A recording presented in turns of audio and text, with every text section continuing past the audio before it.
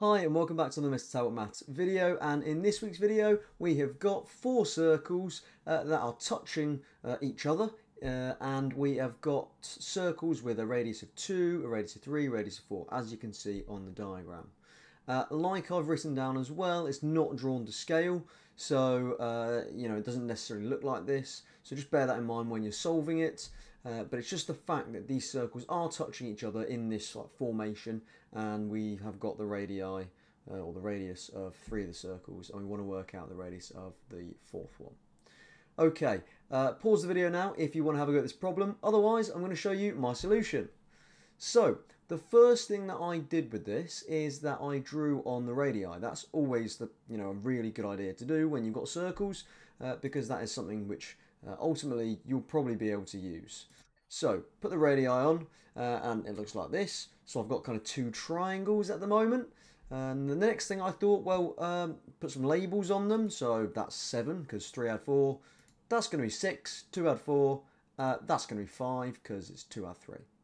Okay, then I label the other side, so that was 4 plus r, and this one has to be 2 plus r, because I've got a radius of 2 and a radius of r. So, the next thing I thought is, well, I've got some numbers here, and I've got some things in terms of r's.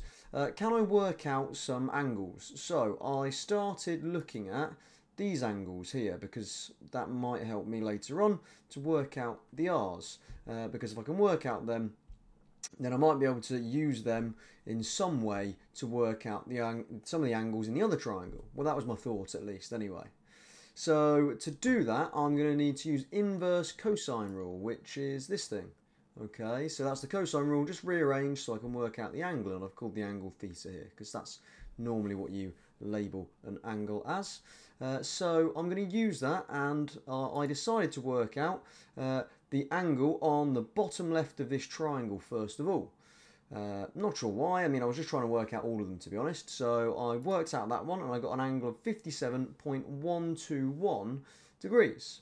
Okay, so then I put that on my diagram, and the next thing that I wanted to do is then work out one of the other angles, because if I could do that, I can then work out a third angle, and then I thought, well, I'll just go from there.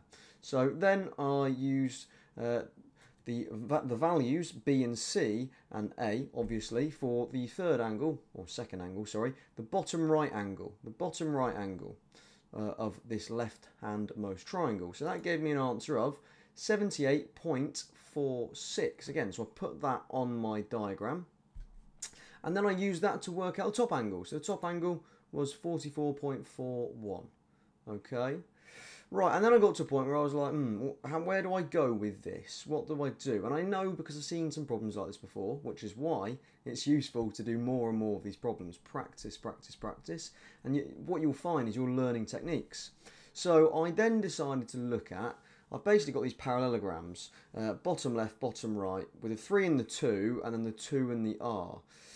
So I decided to cut that up into a rectangle and a triangle. So I put this horizontal line going from the center of my radii 2 circle to, well, basically across where it meets the radii for that 3 radius circle. Okay, and then I thought, well, I've got some lengths. I've got the 1 and the 5.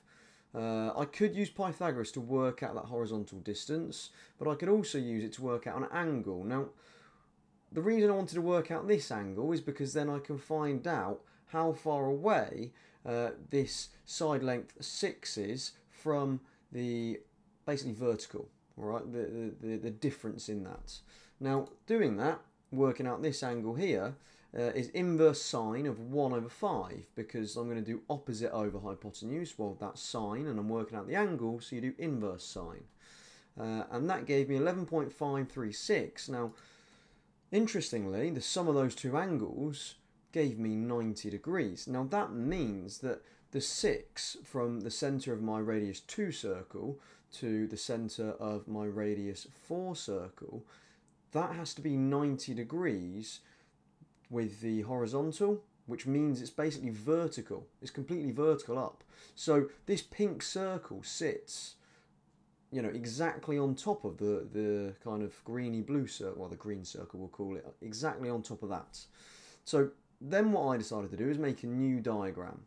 So I made my new diagram look like this. And then again, put the radii on. Put my radii on. Okay, label my radii.